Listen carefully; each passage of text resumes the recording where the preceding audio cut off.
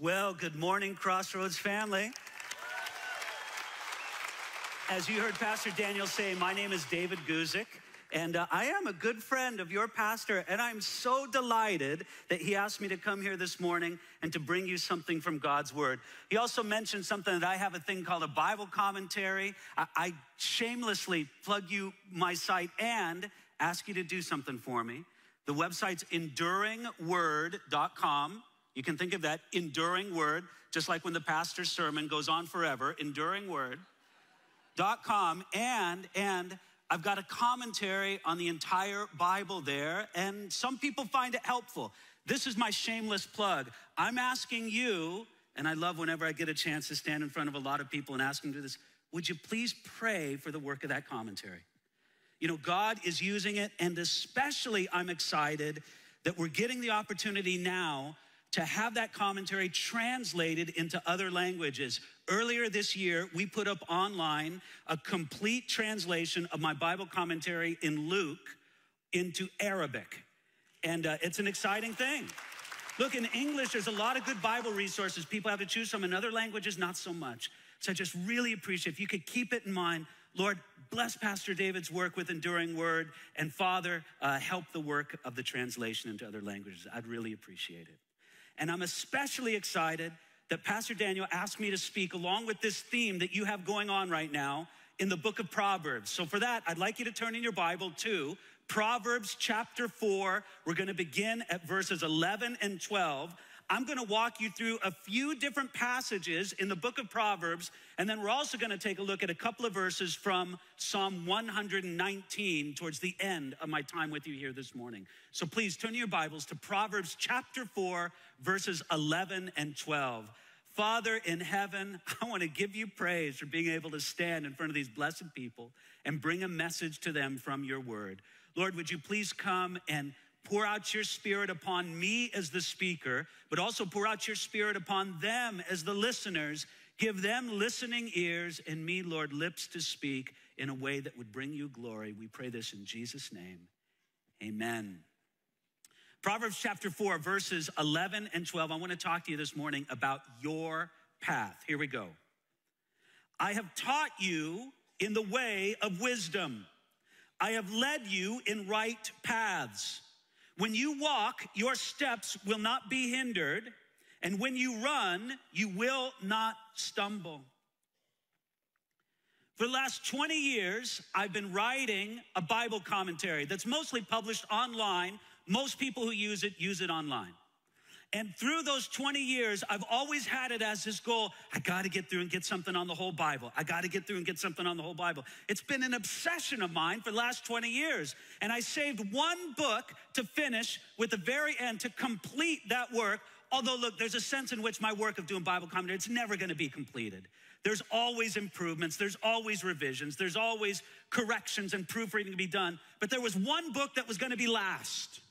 And the last book that I made my way to was the book of Proverbs. And I'll tell you why Proverbs was the last, because the book of Proverbs scared me.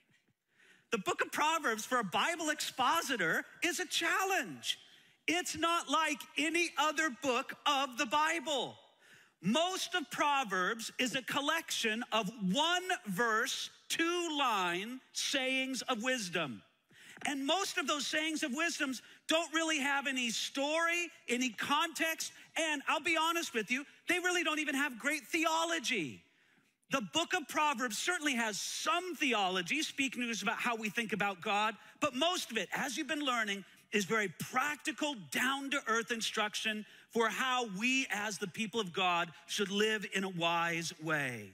Now, I saved the book of Proverbs for last. It took me 20 years to get to it in great depth study, but when I finally did it, I wished that I'd come to the book of Proverbs much earlier in my life. Now, please, nobody misunderstand me. I certainly read the book of Proverbs many times before. It's a great thing to do if you've done that pattern. I'm sure you've talked about it before. You read a chapter a day corresponding to the day of the month. You get through the book of Proverbs every month that way. That's a wonderful thing to do, and surely I have done that many times. But as far as studying it in depth, I saved it for 20 years or more.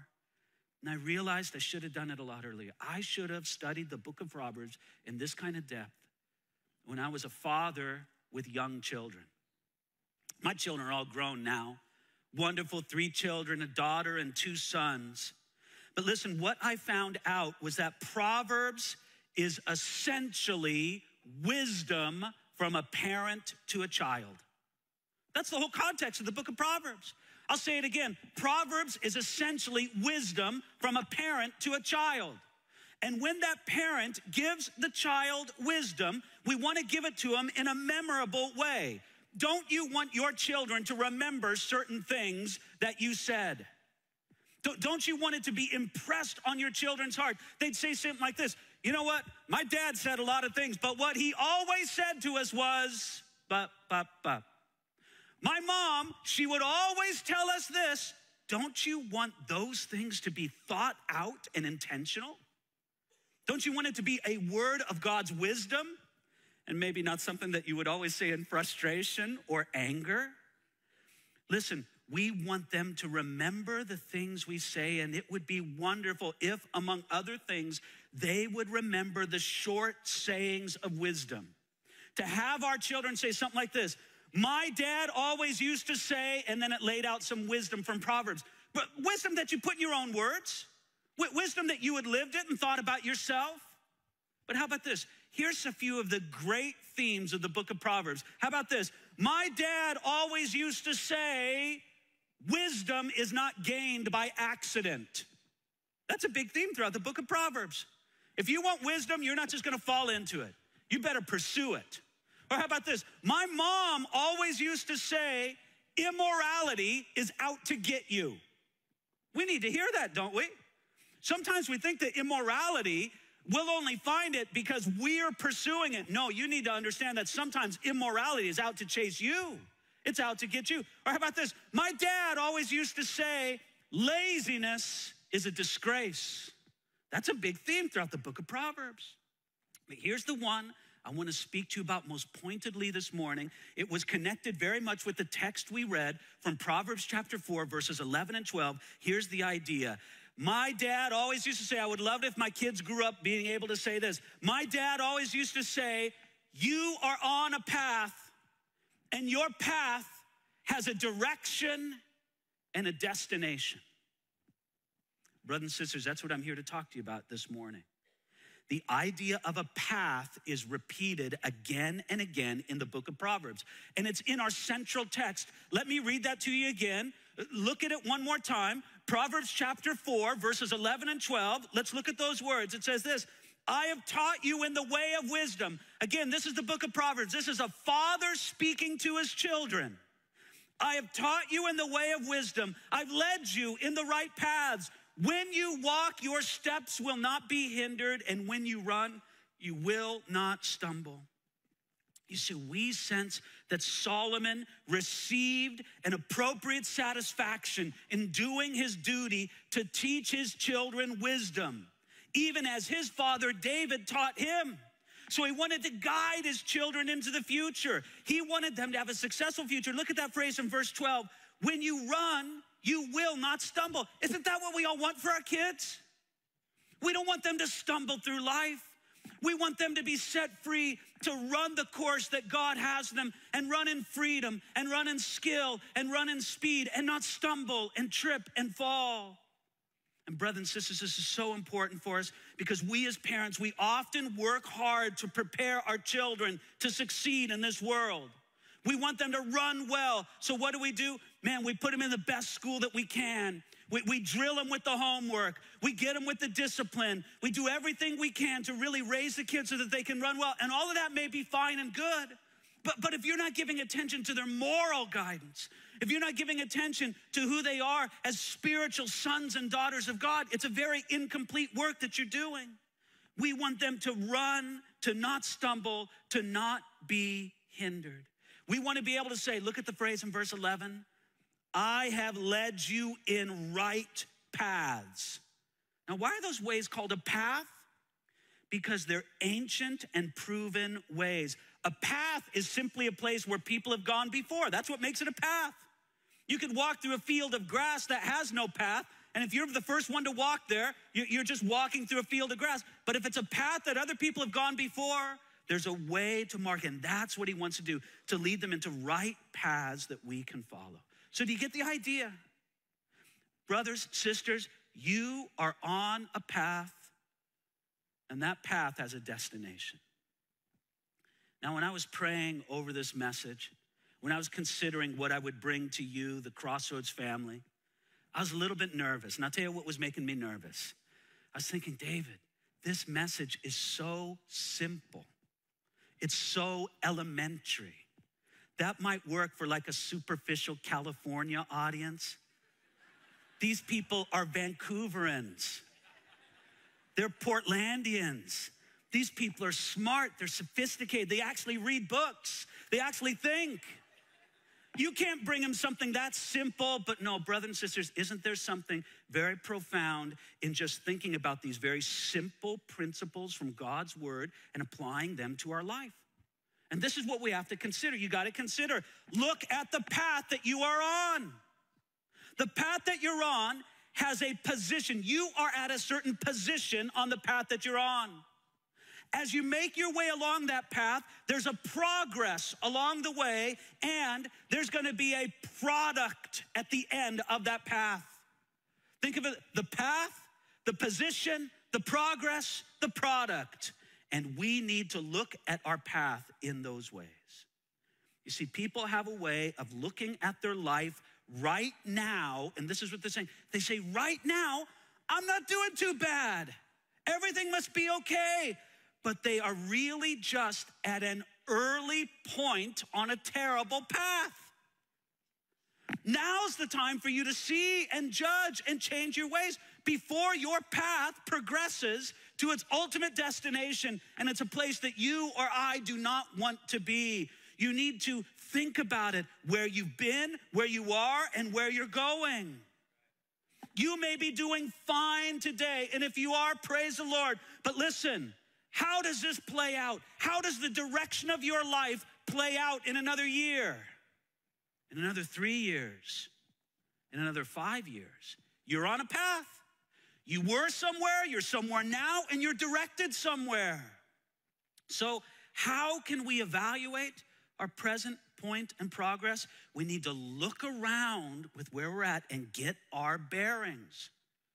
You may wish to just freeze yourself in time at your present point, but listen, that's not how a path works. You see, the thought you indulge in right now, it's going to become a practice in 5 years. The sin that you dabble in today, it's going to be a hardened habit in another 3 years. What you indulge in today may be in just a few years an addiction in your life. Friends, it's a very simple but a very powerful principle. You are on a path, and that path has a direction and a destination, and it applies across the board in your life. Right now, let me just call out some areas. Financially, you're on a path, aren't you? Maybe today you got enough to pay the bills, but you look at where you've been, you look at where you're going, trouble. Do you see right now God's giving you the wisdom? Say, I'm on a path. I need to pay attention to that. Physically, you're on a path. Spiritually, you are on a path. And this is what I want to speak to most directly. You need to evaluate where you've been, where you are, and where you're going, and act in wisdom. And brothers and sisters, this idea is repeated many, many times in the book of Proverbs. Let me just read to you a few examples. I'll do the best I can to not give much comment on these verses because they pretty much speak to themselves. But let me just read you some other passages from the book of Proverbs. You can follow along. First of all, Proverbs chapter 1, verses 15 and 16. Look at this. My son, do not walk in the way with them. Keep your foot from their path. For their feet run to evil, and they make haste to shed blood. Do you see that? There's a bad path. Stay off the bad path. The bad path will have bad associates on it. Maybe that's one way that you can tell that you're on a bad path. Look at the people traveling the same path with you. Here's another one. Proverbs chapter 2, verse 20. So you may walk in the way of goodness and keep to the paths of righteousness. Isn't that wonderful? God wants you to walk in the way of goodness, and there's a path of righteousness that he has for your life. And I know the devil whispers to each one of us, you don't want to walk the way of righteousness. That's boring. Listen, that's a lie from the enemy, because when you look at the destination of the other path, you go, no, this is the right path, the good one. Proverbs chapter 3, verse 23. Then you will walk safely in your way, and your foot will not stumble. This is what we want. We want a path that's safe, secure, that we won't stumble from. Proverbs chapter 4, verses 18 and 19. The path of the just is like the shining sun that shines ever brighter into the perfect day. The way of the wicked is like darkness. They do not know what makes them stumble. There's paths you can walk. One is filled with light and illumination. The other one is filled with darkness. Brothers and sisters, this is such a dominant theme throughout the whole book of Proverbs that it really struck me. This is the kind of wisdom that I wish I had established my own catchphrase for it, my own way of describing it. I wish I would have put it into my children when they're young. Maybe now I got the chance to do it with them as they're adults, and in my grandchildren, I can put it in them. But listen, we need to remember, these are the big themes of Proverbs, and we need to take them to heart. I'm going to share with you one more verse from Proverbs. And this one, man, it's a heavy one. You ready for a heavy one? Proverbs chapter 14, verse 12. Let me tell you something about Proverbs chapter 14, verse 12. This verse is so heavy and so important that it's repeated 3 times in the book of Proverbs. Once other in Proverbs, it's repeated exactly, and another place it's repeated in paraphrase. Proverbs chapter 14, verse 12, buckle your seatbelts for this one. Ready?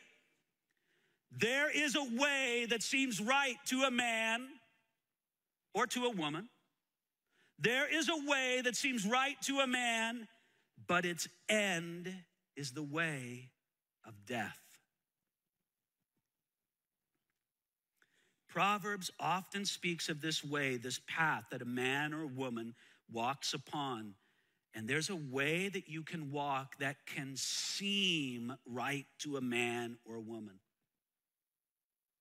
You think everything's fine. It seems okay to me. But its end is the way of death. Now, some people walk a path of life that they know is wrong. Creation, conscience, whatever, it tells them you're on the wrong path. And look, let's face it, in our own rebelliousness, sometimes we're just, I don't care that I'm on our path. It's fun. I'm going for it. This is the way I'm going. Sometimes we know we're on the wrong path, but we just want to be on the wrong path. Isn't that true? But brothers and sisters, there's other times where we think we're on the right path. It feels right to us, but the end of that path is the way of death. Here's the lesson. It isn't enough to feel good about our path. It isn't enough to follow our heart on life's way. God's word gives us the pathway. I mean, look, it's a scary thought. If I can't trust my heart, if I can't say, all right, if it feels good to me, if it seems good to me, then it must be the right path. Then how am I ever going to know what the right way is? If only God had given us a book that spelled it out for us. Well, he did, didn't he? This is why we take the Bible seriously. This is why we let the Bible be the authority in our life, because when we let the Bible be the authority in life, we're really letting Jesus be the authority in our life, are we not?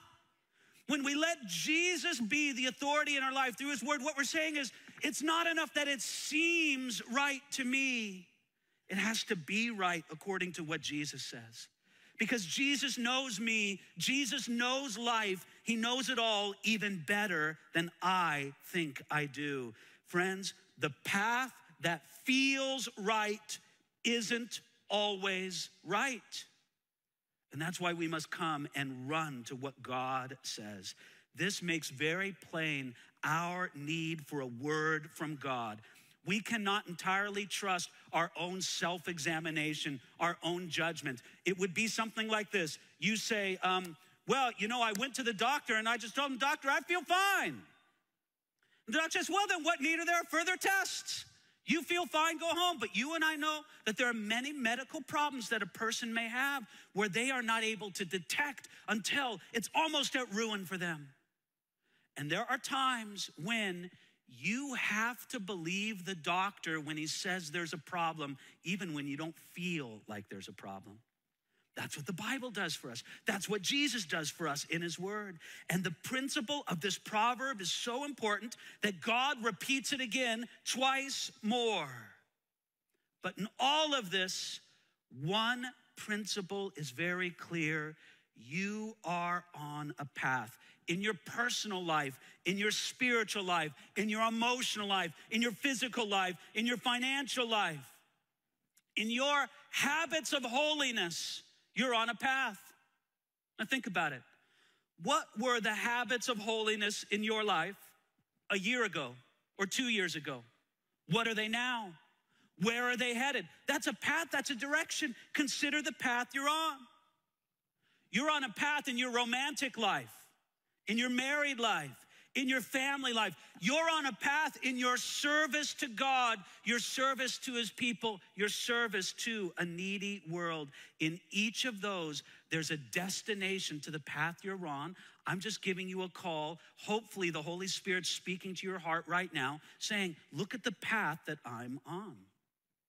Now, there's several helpful applications of this principle. And again, some of them are so simple, I almost apologize to giving them to an audience such as you. But let me say it, I'll just say it very plainly again. Number one, not every path has a good direction and destination.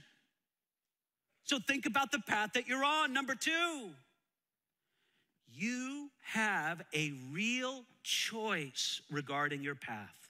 You have a real choice regarding your point, your progress, the product of your path. If you had no choice regarding any of those things, why would God even speak to them? Why would God even speak to you about it here in the book of Proverbs?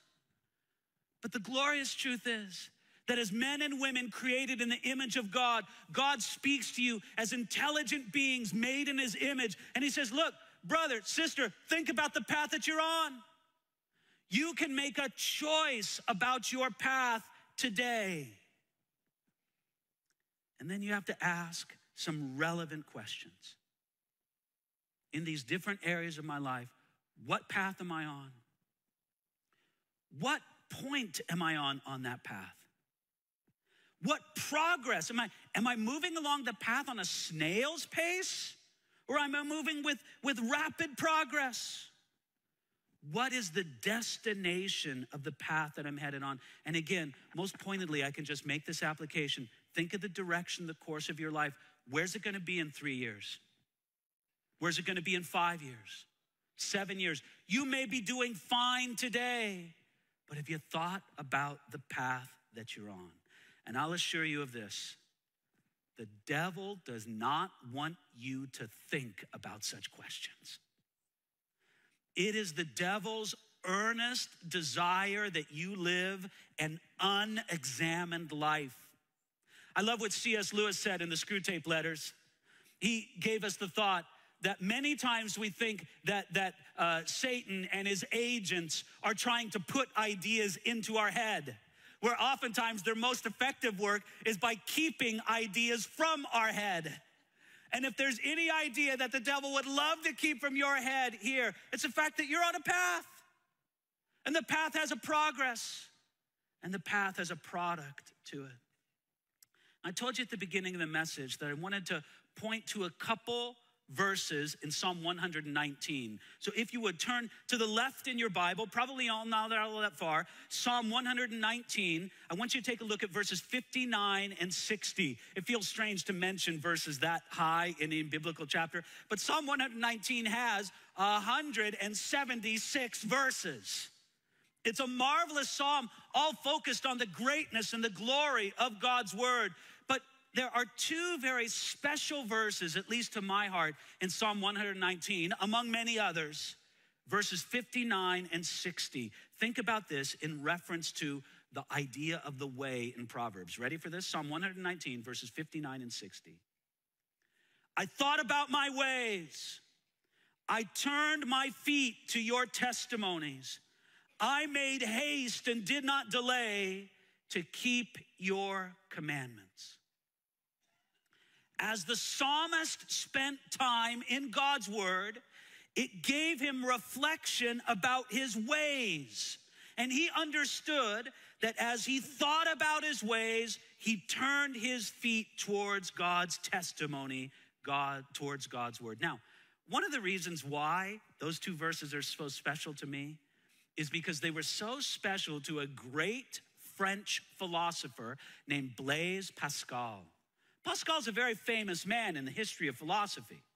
And Blaise Pascal was a Bible-believing Christian. And he believed the Bible so much that he used to memorize passages of the Bible. And one of the passages he memorized, because he loved it so much, was he memorized Psalm 119. Can you imagine that? All 176 verses, he memorized Psalm 119.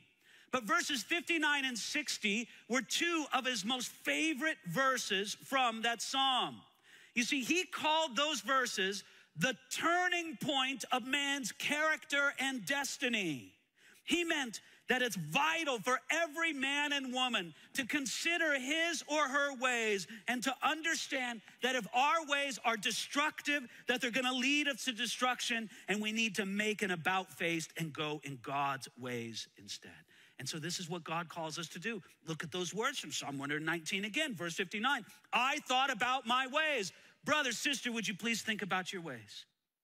And I turn my feet to your testimonies. If you need to turn your feet in a particular way, you need to change your direction, do it now. But then look at verse 60. I made haste and did not delay to keep your commandments. You see, once we're on the right path, get moving on it. Don't make delay, but make haste. He says there, and I love that phrase, I made haste and did not delay to keep your commandments. Listen, it's dangerous to run fast on the wrong path. But once you're on the right path, come on now, get going. Why are you moving first like a snail on the right path? Many of us, when we were on the wrong path, we ran it hard. Man, we gave it all the energy we could. And somehow, some way, we get put on the right path, and what do? Man, it's like we're moving along with walkers or something. No, never. No, now that we're on the right path, we should have the heart that says, I made haste, and I did not delay to keep your commandments. So brothers, sisters, here's the very plain and simple call of God to us right here, right now. You're on a path. That path has a direction. It has a destination. What are you gonna do with that path? Let me end with two important verses. One I've read to you already. Proverbs chapter 14, verse 12. There is a way that seems right to a man, but the end of it is the way of death. Do you think it's an accident that you're here on this particular morning? Do you think it's an accident that God has speak to you about something so plain, so basic, so fundamental? Do Do you think it's an accident that you're here to examine something that God's been speaking to your life, maybe in a dozen small ways throughout the week, but right here, right now, he's speaking to you in a special way, saying, you're right. I need to get this straight with the kind of path that I'm on. But then there's another verse I need to give to you. And this one is the last verse. And in some ways, I've saved the most important verse for last. Are you ready for this most important verse? To many of you, you're gonna be familiar with this verse, but you're gonna see how it connects with everything I've been speaking to you about. It's the words of Jesus in John chapter 14, verse 6, where Jesus said this, I am the way, the truth, and the life. No one comes to the Father but by me. Now, Jesus spoke many precious words, but as I think of that great theme of the book of Proverbs, that we're on a path and we need to give heed to that path, when I think of the fact that Jesus said very boldly to his disciples and to the whole world, Jesus said, I am the way. No mere man could ever say that. No prophet could say that. Isaiah could never say it. Daniel could never say it. John the Baptist could never say it. The great prophets of old, they always pointed to God and his Messiah. But Jesus himself could say, I'm not pointing you to a way. What did he say? I am the way, the truth, and the life. When I'm calling you to examine your path, what I'm really calling you to do is examine your relationship with Jesus Christ. He is the way. This is not fundamentally a call to turn over a new leaf, to try harder, to make resolutions, though some of that may have their place and God may use it to some degree, but fundamentally it's pointing you to Jesus Christ, who is the way. And once you surrender your life to Jesus, you need to have that heart of Psalm 119, verses 59 and 60, where you say, I made haste and I did not delay. Jesus, now I'm on the right path with you. I want to progress along it as hard and as fast as I can. This is my heart. This is my hope. Each one of us inevitably come to a place where our path will end. One way or another, we will pass from this life to the next. It is never too early for you to change the path you're on, and it is never too late for you to change that path that you're on. Give attention to it. Ask God to speak to you. Come to Jesus Christ, who is the way, the truth, and the life. And when you come to him, make haste and do not delay on that right path. Let me pray right now. Father in heaven,